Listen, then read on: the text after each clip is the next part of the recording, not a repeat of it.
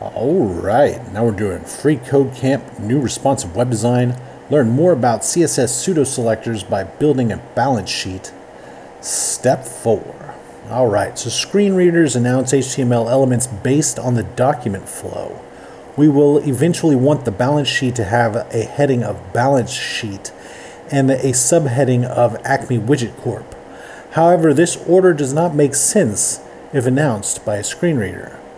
So we're going to give our existing span the class attribute set to flex. And we're going to add two span elements within it, and then we're going to give the first the text Acme Widget Corp. Then we're going to give the second the text balance sheet, and then we're going to use CSS to reverse the order of the text on the page, but the HTML order will make more sense for a screen reader. Okay.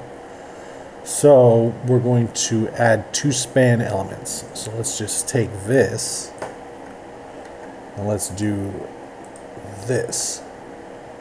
That's ugly.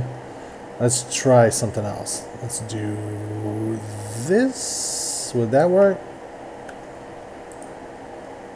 Yes. All right. And then let's move these ones over. All right. So inside of this one, we're going to say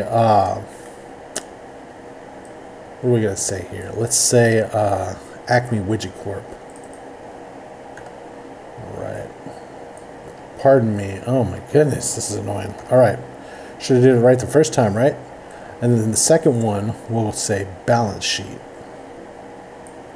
Let's get this, put it right here. Alright. Now let's test it. Sorry, blah, blah, blah, blah. Oh yeah.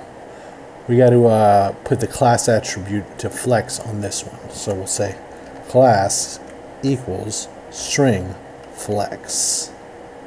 Now let's check it. Alright, and submit it. Okay, now we're on to step 5, and we'll see you next time.